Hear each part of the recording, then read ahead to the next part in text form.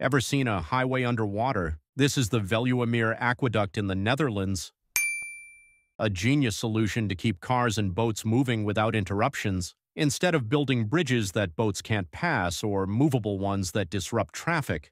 The Dutch flip the script. Cars go below the water. It's like a reverse bridge.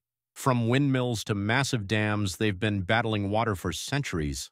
Fun fact, Netherlands means lowlands, and 25% of the country is below sea level.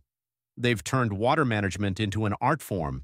Their biggest flex? The Afsluitdijk, a 20-mile dam that turned the sea into a freshwater lake, and they're not stopping. Rising sea levels mean they're constantly innovating.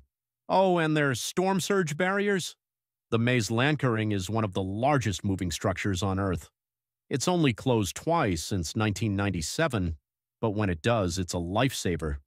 The Dutch proved that fighting water isn't just about survival, it's about thriving. What's your favorite feat of engineering? Let me know below.